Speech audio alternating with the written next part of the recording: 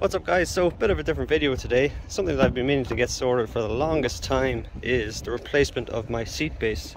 So this is the comfort seat in the E65, E66 shaped chassis, and the previous owner to me must have been quite a large gentleman, because the entire seat base here has been collapsed since I bought the car 8 years ago. So one of the very first things I noticed as soon as I stepped into the car 8 years ago was this was incredibly flattened, and basically the only way to get this properly repaired is to replace the entire seat base, essentially the foam inside.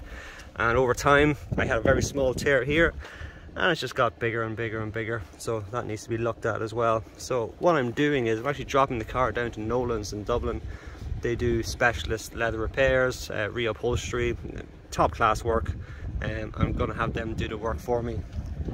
And what I picked up from BMW is a full new seat base. So this is for the comfort seat that has cooling. So as you can see, we have 4 holes there for the integrated fans, and this should give the structure back to the seat base essentially. So can't wait to get that installed, because I just know by sitting in the passenger seat the way the seat should be, it should be absolutely immaculate. It should support you on both sides, whereas this doesn't. It just kind of collapses on both sides of your legs as you're sitting in. So can't wait to get that sorted. They're going to do this leather repair for me too. I'm going to get the seat out and get it dropped down to Dublin. Getting the seat out is fairly straightforward, so I'm just removing these screws here. They're Torx, so you've got 2 in the front and 2 in the back. Seat belt comes out pretty easily, just a single Torx behind the plastic cover.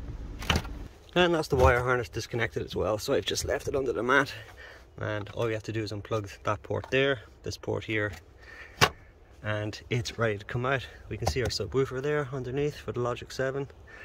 Needs a bit of a clean up, as you can see, but time to get this beast out of the car.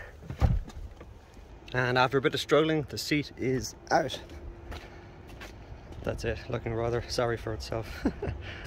Let's get it in the van and get it on the way to Dublin.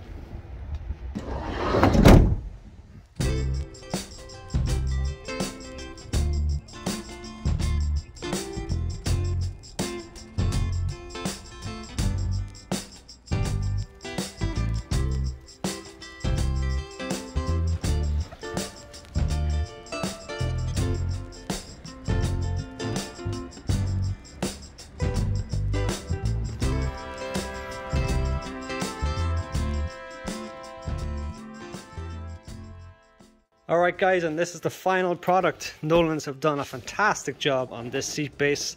So for the first time in 8 years, I have a fully supported right side seat base bolster.